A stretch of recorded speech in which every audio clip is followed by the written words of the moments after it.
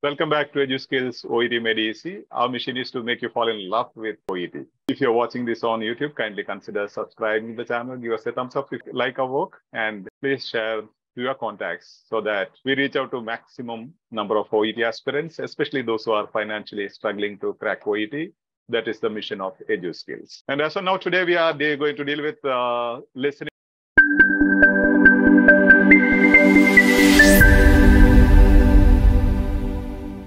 The listening practice step by step, and a good many of them, when they have come back with a low score, I asked them, did you do the 7th step? They said never they did. And 7th step is the most important one, which 95 plus people neglect. I've been teaching this again and again. Any listening that you do, especially in the initial stages, you have to go through these steps.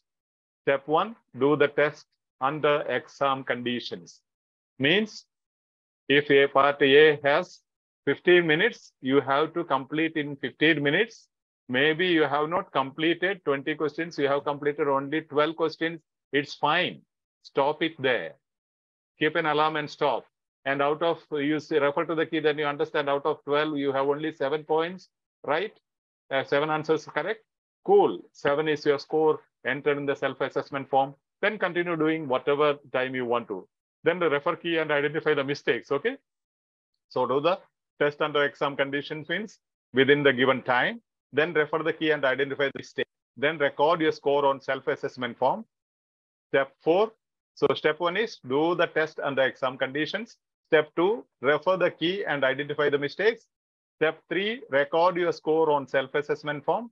Step 4, listen to the audio again and try to identify the answers and related strategies. Don't touch the script at 4th stage. Listen to the audio again and try to identify the answers and related strategies. Now you know already the key and what are the mistakes you made. Step 5, listen to the audio plus read the script plus mark the answers and highlight the related strategies. I said multitasking. Listen, read, and write. All these 3 things should be practiced simultaneously at step 5. Step 6, detailed analysis of the audio and script to understand the strategies involved. Detailed analysis of the audio and the script. Listen to the audio and say, I could not go through that analysis today because it takes a long time. Now you have to listen to the accent, tone, stress. It should be done. When they say should, there is a stress there. You can clearly make it out in the intonation, tone of the voice, tone and the voice of the speaker. And step 3, detailed analysis of the audio and script to understand the strategies. Step 7, analytically listen to the same audio repeatedly for a week. You can do other practices, listening practices, but one task, the same one, which you started on the first day of the week, repeatedly, analytically listen to the same audio repeatedly for a week. Then definitely you will understand because already you know what are the strategies, what are the mistakes you made, what are the accents. You repeatedly listen to it every day at least once. That 7th step is very important. So listening practice step by step. Step 1, do the test under exam conditions.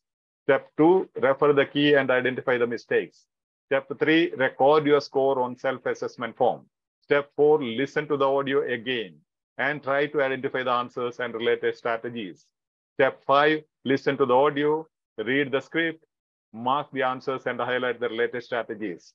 Step 6, detailed analysis of the audio and script to understand the strategies involved. Step 7, analytically listen to the same audio repeatedly for a week.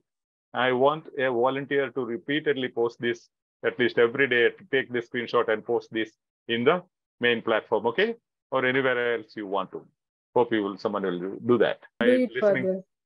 Okay, thank you. Who is that? Sumi Pratap. Okay, Sumi Pratap, thank you.